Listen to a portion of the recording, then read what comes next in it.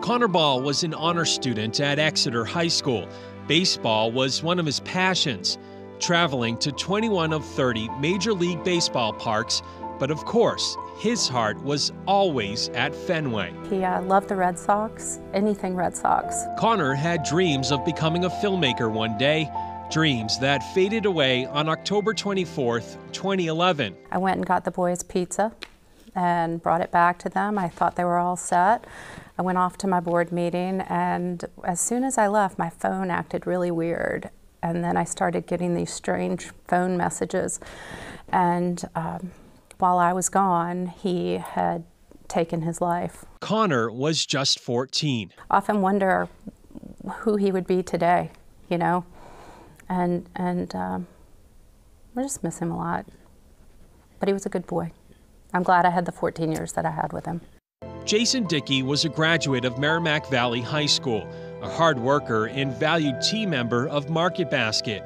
He loved music and cars, and as his mom says, he had an unparalleled sense of fashion. He definitely did. He believed for dressing where you want to go, not for where you are. Nice. Yep, absolutely. He did have a good fashion sense. But above all, Jason was a family man, someone with a true heart of gold. I think of just how caring and kind he was. He was a little brother. He had 3 older siblings.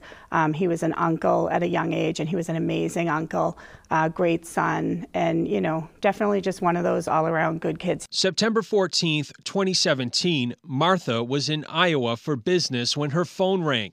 Jason did not show up to work. I immediately reached out to my husband to let him know and started to book flights to get home because I knew something was wrong.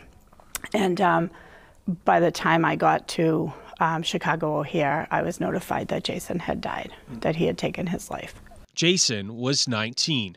Tara and Martha, once strangers, now bound together by their sons' deaths. It's odd because when you meet someone who has experienced the same kind of loss that you have, it sort of brings this comfort to you, but at the same time, you're just so sad that they feel what you feel.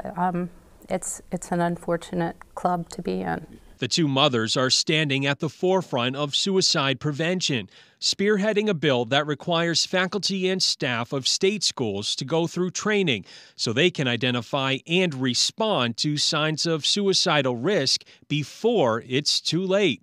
Governor Sununu recently signed it into law. Thinking through, you know, what are some things that maybe Jason could have done differently? I was traveling, you know, could he have reached out to a guidance counselor if he had known that they were trained in that? The two families have also created foundations and scholarships and participated in countless suicide prevention walks and speaking engagements. I always feel like if it's one life and if we don't even know about that life, to me that ties it all back to Jason, and it just helps me to kind of live a little bit in his name and memory. You know, I don't want Connor to be remembered because he died by suicide, but his death can and will and has saved other lives. For Project Community, Tim Callery, WMUR News 9.